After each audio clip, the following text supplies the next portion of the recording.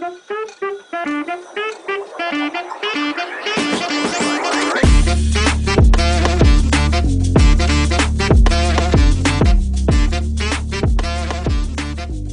there, I'm Paul Miles with the International Society for Biblical Hermeneutics, and I'm here with Peter Brummel, who is a biology student who has been researching human origins for several years with Dr. Todd Wood at the Core Academy of Science. And he is speaking today on biblical anthropology and the human fossil record. Peter, thank you so much for joining us. Take it away. Awesome. Well, thank you for having me. It's great to be here. All right, let me pull this up here. Does that look all good on your end? Looks good. All right. Yeah, so today I'm going to be talking about biblical anthropology and the human fossil record. And specifically, what I want to talk about is exactly how humans have changed over time in the post-flood era. And I'm going to begin this talk by giving a bit of an overview of what creationists have traditionally said about the human fossil record. So what I would kind of characterize as a classic young Earth anthropology. And this kind of more traditional young Earth creationist view would hold to a few different points. One of these points would be that God created Adam and Eve basically identical to you and me, anatomically that is. So when we look at bone structure, they believe that humans really just hadn't changed at all over time, that since their creation, humans had basically retained the same anatomical features. But when we began to find human fossils in the mid to late 1800s, it became obvious that there were some interesting and weird fossils of people who looked fairly different from modern people. And so creationists then have traditionally interpreted that as these small family groups that went out from Babel that were diseased or mutated, or they had some sort of bone disease like rickets, which caused them to look strange or different. But there's some emerging problems with this classic perspective. And I want to show you a few of these problems. One of these was kind of the growth of baraminology, the study of the created kinds. And in studying created kinds, what we realize is that created kinds were not static. In other words, whether we're looking at horses or giraffes or bears or dogs, these kinds changed over time. And the organisms that Noah would have brought aboard the ark with him were not identical to the modern organisms that descended from them. So let's say, for example, horses. Today's horses would not have looked identical to the horses that Noah had aboard the ark. So if all of these different created kinds changed so much over time, why would we expect that humans had always remained the same? Another problem was that we realized that these ancient people groups who had these strange and different anatomical features were actually very widespread. Homo erectus, which is one I'll mention in more detail later on, was spread across Africa and Asia, down into Southeast Asia. And we also, depending on which fossils you assign to the species, find them in Europe as well. So we have these people groups who are found across the entire old world. Their fossils are found across multiple continents. And that doesn't fit real well with the idea that these are just somehow isolated little families of sick people. We also then realize that people who look exactly like you and me, that we would classify as Homo sapiens, are actually only found very late in the fossil record, up at the very, very top layers. And people who look a little less like us and have some unique anatomical features are actually found lower down, earlier in the fossil record. They're older than people who look exactly like us. So the question is, how do we deal with these observations and understand and fit this into a young Earth creationist model which is biblically consistent?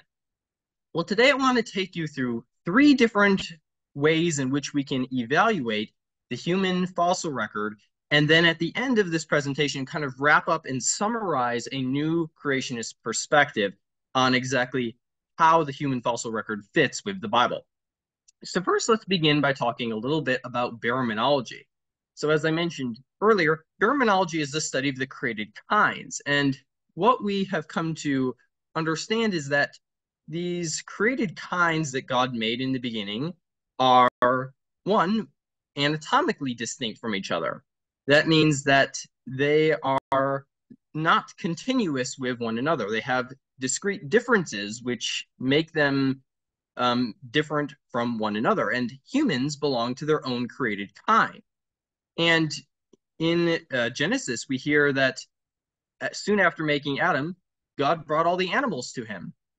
And none were found to be a suitable helper for Adam because they were animals. Not only did they lack the image of God, so they were spiritually incompatible with Adam, but they weren't reproductively compatible with him either. Humans are reproductively isolated from other creatures. So using these sorts of principles from the Bible, we can try to look at the fossil record and parse out which fossils we think are human and which are not. And the first way that we want to look at that is through statistical baraminology. Now, this is a fancy graph here, and I have not enough time in this presentation to explain to you everything that's going on here. But I want to just simply explain this as what we've done here, this is from a recent study that I did, is look at all of these different anatomical features of an organism's body and compare them across all of these different fossils. And when we do that, we find that there are groups of fossils. And it turns out that chimpanzees and gorillas share a lot of similarities, and they seem to belong to their own created kind. What you might think of as ape men, like Lucy, if you've heard of her before, turn out to be their own created kind. But it also turns out that humans, modern humans, are in the same created kind as a bunch of different other human species that we know from the fossil record. So let's take a very brief look at a few of these human species. We're opening up our family scrapbook here and looking at our extinct cousins. Now, on the left here is one you might be familiar with, Neanderthals. Neanderthals lived in southern Europe, Western Asia, and down into the Middle East. They were shorter and stockier than we are, and their bones are more robust. They are bigger, and they have stronger muscle attachments. They had bigger brains than us. They had a big, heavy ridge of bone called a brow ridge over their eyes, and they were distinct from us in some different ways. On the right here is another type called Homo heidelbergensis, which is very similar to the Neanderthals, and some people think that it's the ancestor of the Neanderthals. There's also some very, very small and strange hominins. On the left here is Homo floresiensis. This fossil comes from Flores in Indonesia, and these individuals, even though they were adult, were only about 3.5 feet tall. So they're even smaller than what we might think of as modern pygmy peoples. And they have very strange limb proportions that are different from those that pygmy people would have as well. On the right here, we have Homo naledi, which comes from southern Africa. It also has a very small brain. Its brain is only the size of an orange. So very, very small people. This on the left is an example of Homo erectus that I mentioned earlier, that one that was very widespread across the old world. And on the right here, I have an example of early Homo. And this is an example of some of kind of the very earliest fossils of people that we see and what they might look like. So let's look at kind of a larger scale pattern. If we look at a map, where exactly do the very first human fossils show up? Well, it turns out that the very first fossil, which can really be reliably assigned to be human, actually shows up down in southern Africa, in Malawi. That's strange. How does that fit into a creationist perspective? Well, we're going to get back to that in just a minute. But first, before we get to that, let's talk a little bit about culture. Culture is another important way in which we can identify humans in the fossil record, right? So the best way to identify humans is not to use one criteria, it's use multiple, so that we can have multiple different criteria to draw upon the evidence and see if these criteria lead to the same conclusions. So we're trying to look at the fossil record to see what organisms were exhibiting human-like behavior in the past. And it turns out that in the fossil record, we see that Neanderthals, for example, were exhibiting a lot of very human-like behaviors. This is a cave in Spain, for example, where they found these cave paintings where it appears that Neanderthals specifically were using these reddish minerals to draw on the walls of the cave in certain abstract patterns. And this takes quite a high level of cognition to do. We also find evidence that Neanderthals were using stone tools, and they were even engraving things. This is a toe bone from a giant deer, and you can see that it's been engraved in a specific pattern where all these incisions are at right angles to each other. Well, you might not seem so impressive at first. This is actually really cool, and it's important because this shows intentional decision and planning by the organism that was making this. Here is a structure within a cave. This is a Brummel cave, and deep down in this cave, they found these rings of broken stalactites and stalagmites. And it turns out that Neanderthals were going down in this cave and were breaking off these stalactites and stalagmites and arranging them in these circular patterns. Once again, this is implying this intention and planning. This is kind of more recent news where we're not exactly sure who was involved in this, but down in southern Africa, in Zambia, we found the oldest wooden structure ever to have been found up to date. And this shows that at this very, very early time, prior to what a lot of anthropologists thought before, humans were already notching logs and fitting them together to make some sort of structures. So generally, by looking at the cultural remains that are associated with fossils, we can make arguments about how cognitively advanced these different fossils were, and thus help that to determine whether or not they were human. Let's talk a little bit about genetics now. Now, this might seem like a weird one to include, but it turns out, yeah, we actually have the genetic information of Neanderthals and a few other of these fossils as well. So we're not just working solely off bones. I'll get right back to that in a second, but first of all, let's think a little bit about mitochondrial Eve. Maybe you've heard this idea of mitochondrial Eve. Now, this stems from the idea that modern humans aren't very genetically diverse. If you look at our DNA, we're all about 99.999% identical. But there are some differences. And basically, this is a tree, which is basically using the differences in the mitochondrial DNA, which is a type of DNA in your cells that's passed on from the mother, so in the maternal lineage. And we've been able to make these sorts of trees. And what's interesting about these is that these are all kind of rooted in, they're unrooted. So what you're showing is how all of these different human groups kind of relate to one another. And some people have argued that since humans are not very diverse, that we all go back to a very recent common ancestor.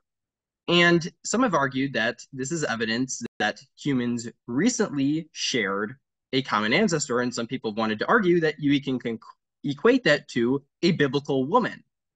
But when we look at these mitochondrial phylogenies, something interesting shows up. What you see here on the left is that all of these branches form a kind of nice semicircular arc. But then on the right here, these branches stick way far out to the right.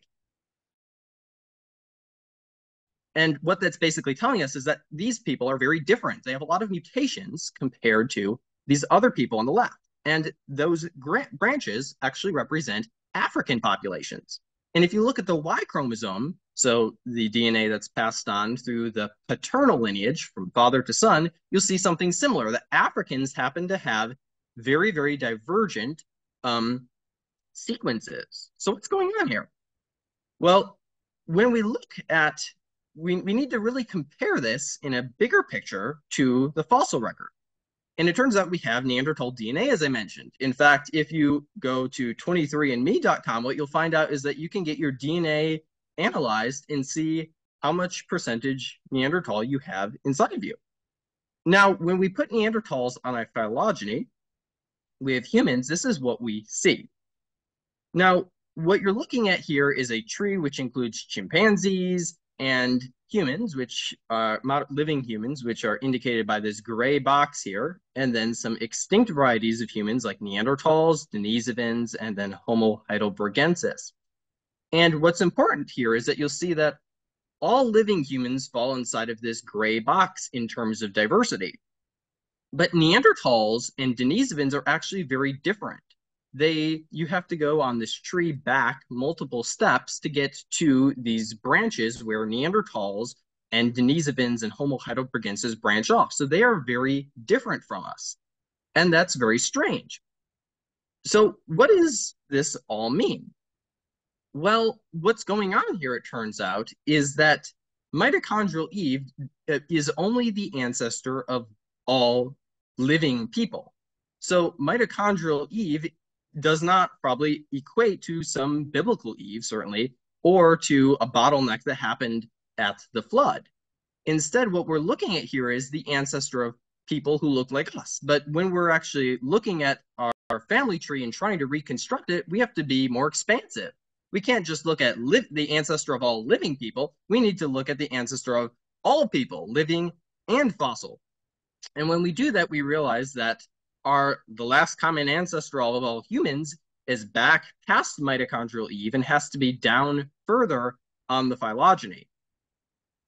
So let's think finally about fitting this into a biblical perspective. Here's our time frame, right? So if we're working on the Masoretic chronology, we don't have a whole lot of time between the flood and Abraham. And this seems to be this period in which all of these fossils fit. Curiously, no fossils of humans come from flood layers. And that could be its whole own conversation, but unfortunately, we don't have time for that today. So how exactly does the human fossil record fit into this time period? Well, first, what we have to recognize is that people landed the Ark on the mountains of Ararat. Now, we don't know exactly where the mountains of Ararat are. It's possible that it equates to the modern mountains of Ararat generally, but we're not entirely sure. But people migrated from the mountains of Ararat to Babel. But it's likely that at this time, Homo sapiens did not exist. Now, that's a kind of surprising thing to say to some of you, probably. But the fossil record indicates that the very earliest people were not anatomically identical to us. And so instead, human form, possibly more like Homo erectus that we talked about earlier, was perhaps the dominant form at this time. So Noah and his descendants and ancestors may have had large brow ridges, slightly smaller brains than us, and some other features that would have set them apart from us. And at Babel, the culture of humanity was fragmented, right? They were first living together in a community, but at Babel, their languages were divided. They could no longer communicate and they were spread out. And what appears to have happened is that as all these different peoples spread out into the new world after the flood, they diversified and they adapted to their environment in much the same way that many different created kinds did.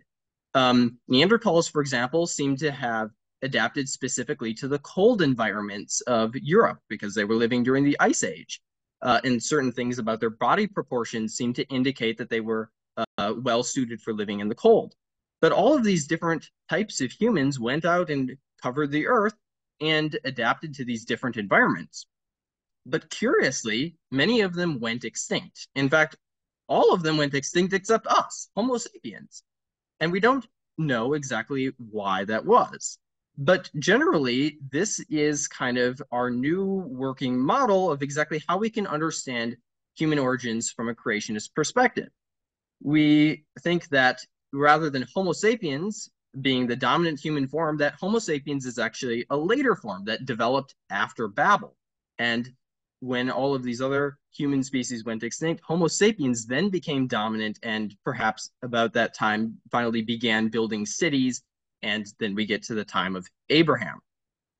So let me get back to this. How do we explain the distribution of human fossils around the world? Well, I think that we have to take some biblical factors into consideration here. One is that humans at this time were living for very long periods of time, meaning that they were living for hundreds of years, right? And so we shouldn't necessarily expect to find the very first human fossils right around Babel or right around the mountains of Ararat. So humans were able to travel very, very far away from Babel before they would ever die and become fossilized. And the second thing is that when you look at these are dates in the millions of years, which I obviously don't accept, but we can use them relatively. meaning that something that's dated at 2 million years is probably older than something that's dated at 1 million years, but not actually a million years older, just older. And what we can see here then is that, yeah, these dates are humans do appear a little bit earlier in Africa than in some other places, but it seems that actually the larger pattern here is that humans basically appear almost simultaneously when we have to compress this uh, chronology to a young Earth chronology. They almost appear simultaneously across the old Earth. And so that is how I believe that we can understand the human fossil record from a biblical perspective. So just to summarize a few things, our new models suggest that humans actually have changed a lot over time. That people, as they encountered new environments after the flood, rapidly adapted to them and became different from other neighboring populations. And that it appears that actually multiple human species coexisted after Babel. But for some reason, Homo sapiens eventually became the dominant one. And with that, I'll close and we can have some questions. Thank you so much, Peter. That's very interesting stuff. Thank you. Now, whenever I look at depictions of Adam and Eve or Noah, they're always drawn as Homo sapiens. What I'm hearing here, though, is that they probably were not. Yeah, I think it's very difficult from when you're looking at the fossil to argue that Homo sapiens is the was the original human form. When we look at those dates, what you saw on there, 2.4 million years, I believe, was the radiometric date for the oldest human fossil. If we look at the radiometric date for the oldest Homo sapiens fossil, so someone who looks identical to us, that's around 300,000 years. Now, obviously, those dates aren't technically correct, but even relatively, that seems to be a long kind of discrepancy. So if Homo sapiens were the original human form, we would expect to see fossils of them way down at the bottom before we see fossils of early Homo and Homo erectus. But that's not the case indicates that Homo sapiens was not the original human form. It makes sense to me. Is what's the rest of the creationist community thinking on this topic? Is there a lot of agreement or disagreement? Is it controversial? It's a very contentious subject. Okay. One, because there's a lot of disagreement yet about exactly which fossils are human and which are not. There's a general core that most people agree on, but there's some like Australopithecus sediba here that are very, very widely disputed. And a lot of creationists don't think this is human. Some studies that I've worked on have suggested that this might be human. But going from there, the idea that there are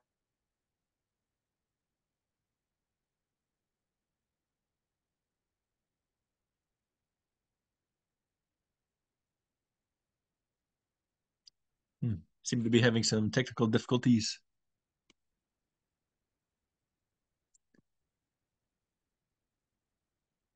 Oh dear.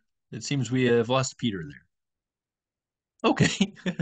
Well, it's the end of our time. Anyway, this has been Peter Brummel speaking on uh, humans in the fossil record. Thank you so much for tuning in.